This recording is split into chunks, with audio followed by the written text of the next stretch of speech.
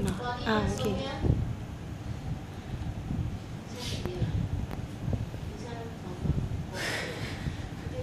Okay, so now we begin our presentation. So Dyan and I will be conducting the presentation, while the other three will be doing the forum. Right. So we're talking about China's currency being weakened. So some background on China. China is the world's second economy, the first being US, and it's the largest economy in Asia with a population of about 1.3 billion. The pros and cons of the article that we found is that China had a growth of 7.4, which is top of its forecast. However, the cons was that even though with this growth, it was still the smallest in the world's second economy in the 18 months. It adversely affected the Asian markets as a result because of the exports and imports thing. So, what's the reason of drop in the RMB currency? Some of them goes to the lack of investment, the shrink of foreign activities, and market access barriers. Like previously, some of the groups mentioned something about China being, if they globalize, they are able to be a larger market, but actually, they are preventing these foreign companies from entering their markets. As you can see from this graph, previously 1 USD is to 6 RMB. Now 1 USD is to 6.2 RMB, so it has fallen by 0.2. Right, now we'll move on to the article to continue the presentation.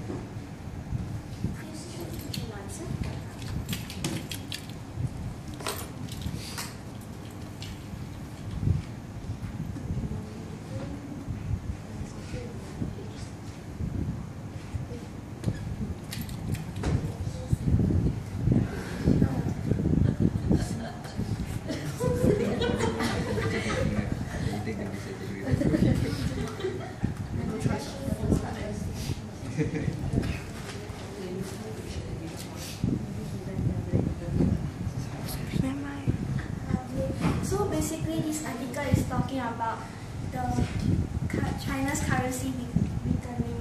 So it's like, so what? Wait,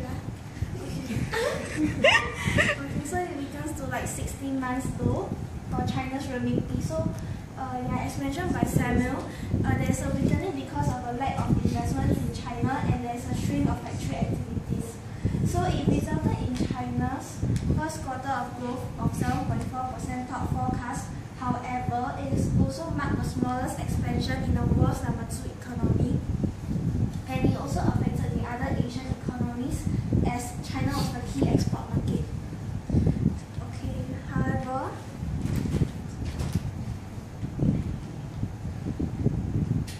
there's a different opinion by the London-based researchers. They said that this wasn't a very huge impact, and the Asian economy will still pick up.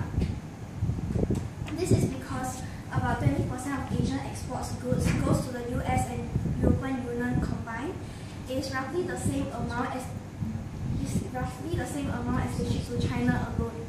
In addition, the intermediate goods that Asia ships to China does not end up in China. Therefore, this cushions the impact of China's economic downturn. However, this is a misleading opinion. So according to the analysis, it will be fair to say that the ongoing recovery in the developed world is at least as important a macro story to Asia's exporters as China's slowdown. Yeah. Okay, now we'll move on to the forum.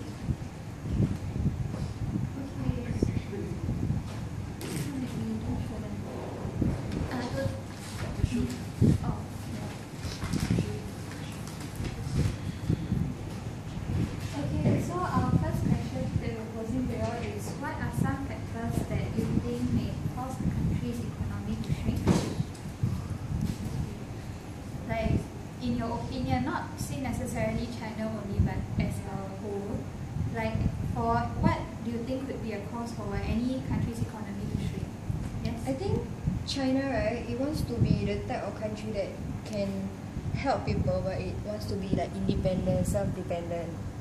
So instead, I mean, it is as the key exporter, right, of goods and production of goods or whatever else kind of goods.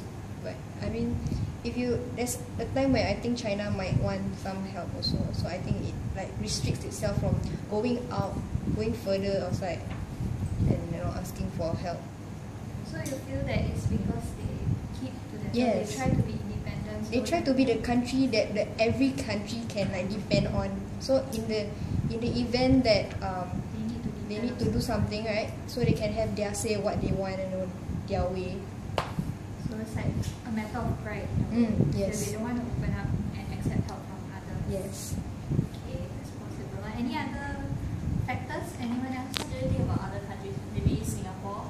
What in the case where if Singapore's economy were to shrink, what do you think may be the factors that will cause the economy to go down? Everybody become very lazy. I think foreign talent. Like because Singaporean, they keep thinking all those foreign talent like snatching their job and all. So if the government really close up on this foreign talent thing, then I think it will affect the economy greatly. Singapore's. Yeah. And also No, because but now Singapore's government is quite open to foreign talent. I mean, if In the event that it closes. So the working population will like go down. Yeah. Also Because we rely a lot on foreign talent now. Also because Singapore, the birth rate is like declining, right? At the same time, China is making this one child policy thing. So I think for now they won't see the effect, but later on they'll probably also feel the effect. So basically you're saying it's population. Decrease. They never learn lesson from us.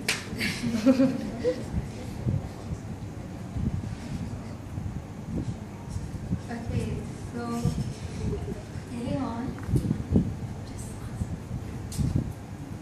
What do you think?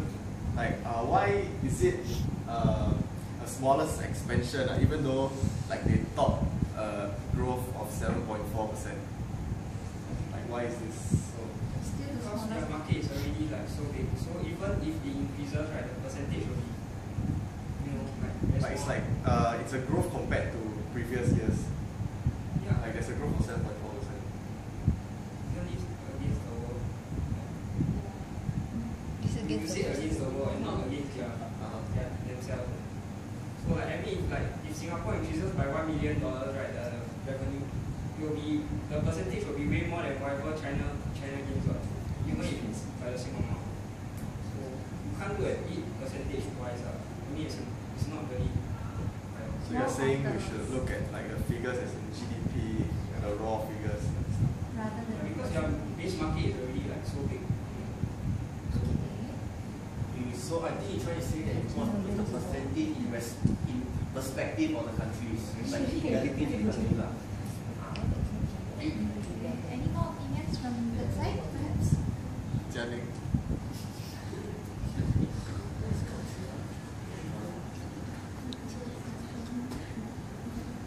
Honestly, right, I feel right. I mean, so far, right, a lot of like products from all over the world are so common in China. But have you ever like thought, right, what brand, right, that we know that is from China that is like all over the world very very popular? Or what product? What like literally it's their own brand. It's not like something that they take from someone and they produce there and then they give out. That's something that they make themselves. It's like all copied, right? Not really themselves, right? What? China QQ. Cherry QQ. The really small and cheap car. The car. Not everybody can buy car. Okay, yeah. Oh, got one also. Our broadband. Huawei. Huawei, correct. Yeah, Huawei.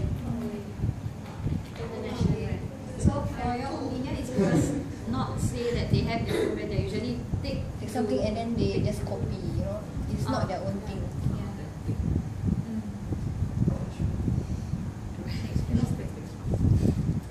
Okay, so for the final question, how much of an impact will China's slowdown really have on Asia's economy?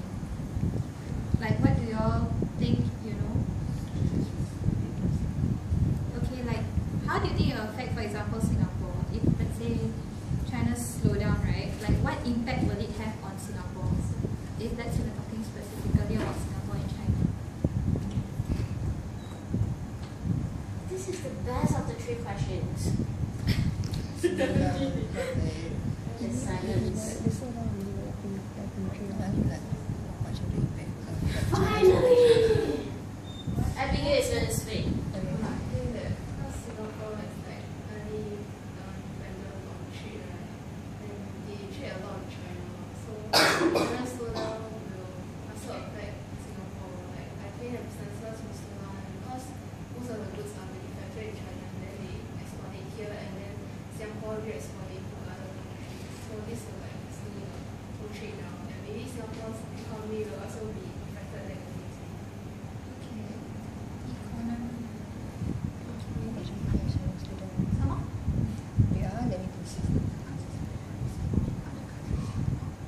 I think because right, China right, so in Singapore there's about I think 70% Chinese right people here, right?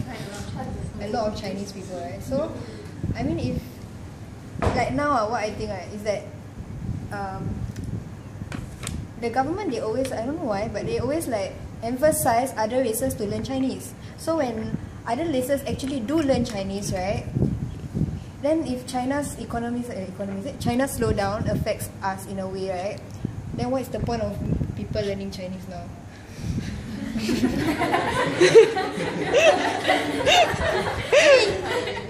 My bet is on you and then you suddenly lose, then alamak, what happened? Okay, yeah, that's true. Because they depend a lot on China. Okay, so what about on other countries rather than Singapore that do not depend so much on China for trade? Like, how much of an impact do you think it will make? Which other countries you are referring to? Maybe not Asian countries, like in the US, the European Union. All countries depend on trade. Okay, never mind. Let's consider